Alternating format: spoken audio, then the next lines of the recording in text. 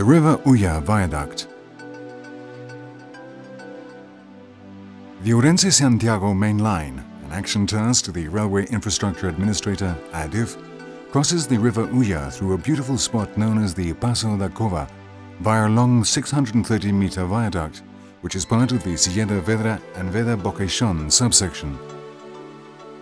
The adoption of an arch whose main bay has a height-span ratio of 105-168 meters is due to the environmental need to safeguard the LIC Ulla-Dessa fluvial system delimited by the river and the riverside vegetation on its banks.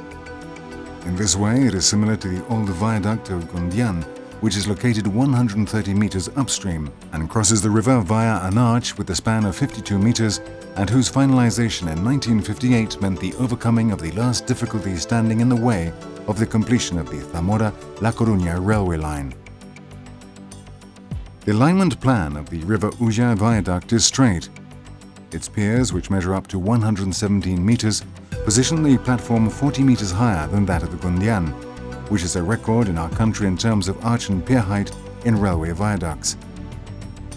The platform is a conventional continuous post-tension concrete girder with a constant thickness of 3.89 meters and a width of 14 meters. It is supported by 9 piers which are cemented to the ground and by another 5 pilasters that rest on the arch in such a way that the viaduct has an access section to the central arch of 251 meters on the right side, distributed into 5 bays, and another of 198.50 meters on the left side in 4 bays, with maximum spans of 52 meters. The cross-section of the caisson of the central arch of the viaduct is 7.70 meters wide and 3.50 meters thick. Its directrix, which is a total length of 277.56 meters, is a polygonal with 2.50 meter sections, except for the initial 10.155 meters of the start-ups.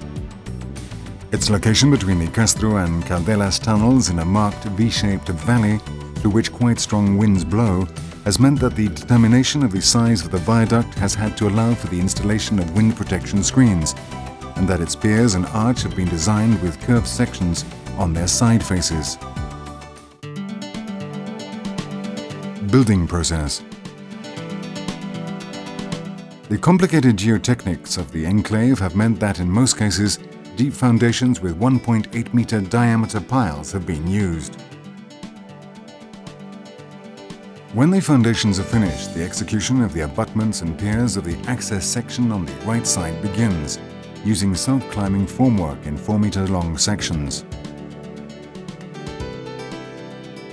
As the piers are gradually finished, the corresponding platform bay is executed via self-supporting launching falsework, enabling a 52-meter bay to be cemented in 8 days.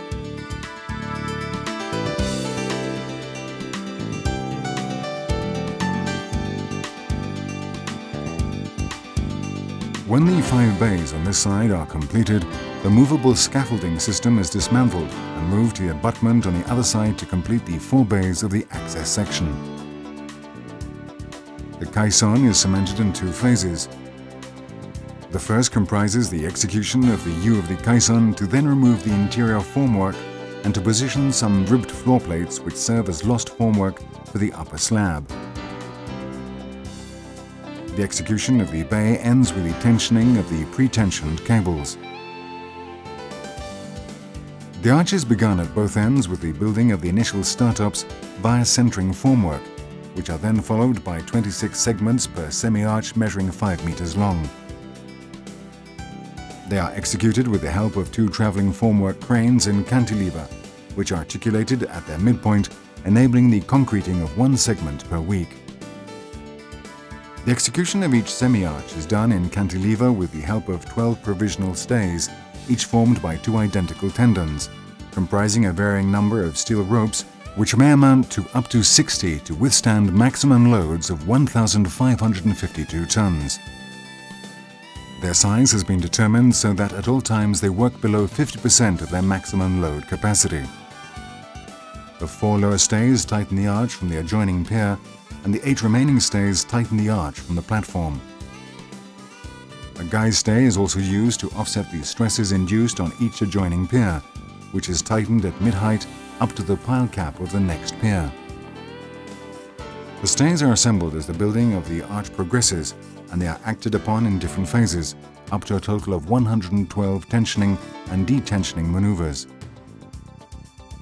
The arch is executed at the same time as the pilasters and the platform, so that when the position of a pilaster is reached, the latter is executed along with the corresponding 26.5-meter bay by means of a second lot of self-supporting falsework.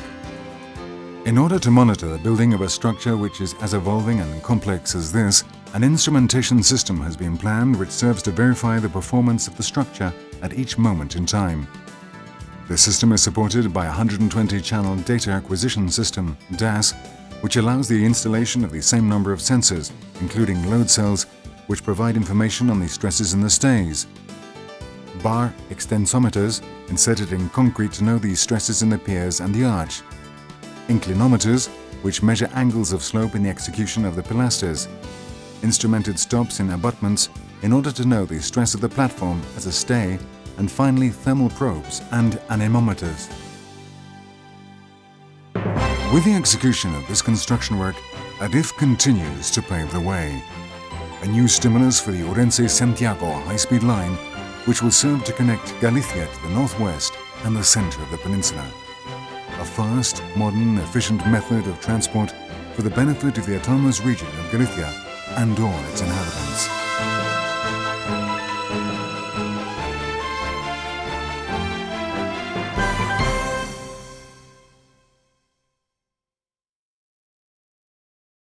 Shortening distances, bringing people closer.